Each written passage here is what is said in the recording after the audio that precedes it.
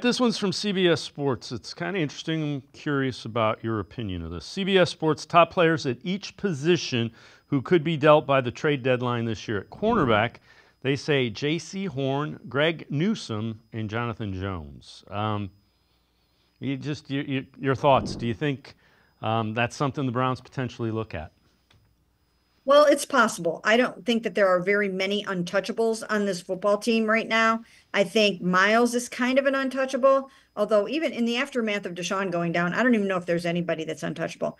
But they heading into that game, there were no thoughts of trading Miles Garrett, Denzel Ward. They were going to try to keep the nucleus of the team together and move forward and just see what they could salvage from all of this. Now I'm not so sure how that's all going to go down. But I wouldn't be surprised if you see some bigger name players moved over the next couple of weeks before the November 5th trade deadline. Why not take some phone calls on a Greg Newsome? Why not take some phone calls on a Zadarius Smith, which I've heard they have been doing?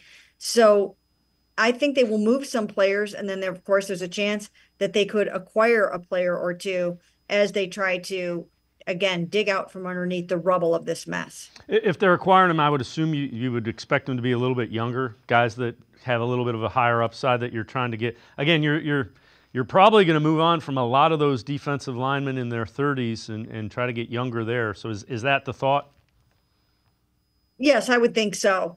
Guys that are in on the 1 year contracts and they're not going to be around after this year. If you can get anything for them, why not go ahead and do that? And yeah, they're going to trend younger. They've got a lot of 30-year-old guys on this football team.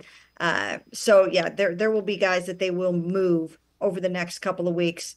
Maybe even a Zadarius Smith, who, we've heard that maybe the Lions are interested in him or some other teams. So yeah, there will be a few more trades.